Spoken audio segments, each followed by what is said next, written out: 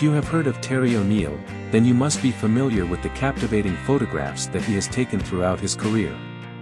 His work has captured some of the most iconic moments and personalities in history, leaving a lasting impact on the world of photography.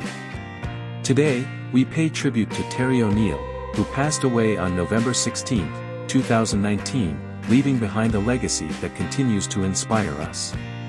Terry O'Neill began his journey as a photographer in the midst of a world at war, born in Romford, Essex, just over a year before the start of World War II.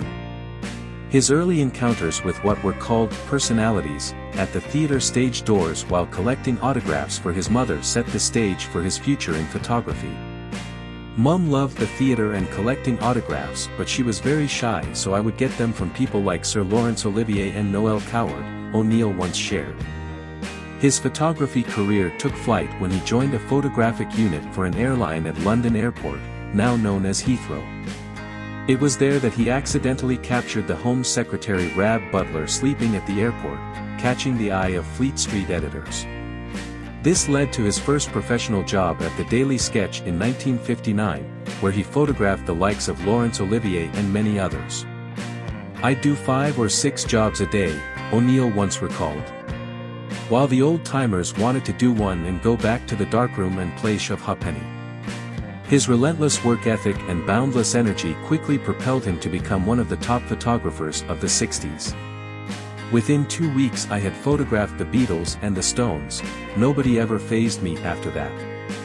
Throughout his career, Terry O'Neill had the opportunity to photograph an incredible array of stars, from the Beatles and Judy Garland to the royal family. His charm and ability to coax an easy, intimate sparkle from his subjects earned him a reputation that preceded him. He is famous for his charm, which coaxed an easy, intimate sparkle from those who had it and knew it, those who had it but hid it, and those who never had it at all, as the Daily Telegraph once put it. O'Neill's photographs not only captured the glamour and allure of his subjects but also revealed their insecurities. "You know what always amazed me? That none of the beautiful women I've photographed ever thought they were beautiful. Ava didn't. Marilyn didn't. Michelle Pfeiffer doesn't. Such a waste." As we reflect on Terry O'Neill's remarkable career, we invite you on a journey through the lens of history as we explore his rare and unseen photographs. The most exciting part is still ahead, so let's immerse ourselves in the images and reminisce about that era.